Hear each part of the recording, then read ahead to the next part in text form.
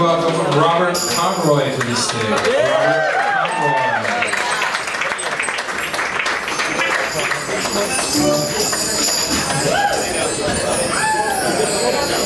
Jingle bells, ladies and gentlemen.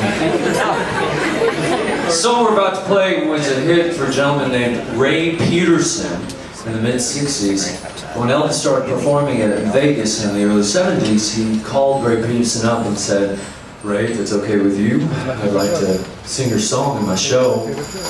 To which Ray Peterson said, "Well, of course that's okay, you're Elvis Presley." To which Elvis said, "You're Ray Peterson." Which shows you that Elvis was a classy guy. And I think we should keep that in mind in this time of the year, because rather than it being a season of love and peace, it ends up being a season of craziness. And when you're exiting this venue and you immediately trip and fall over an unconscious frat boy who's naked except for his boxers, a Santa beard, and his own vomit. And what you really want to do is kick him in the head really hard. Take a moment and ask yourself, what would Elvis do in this situation? Probably he'd sing this song.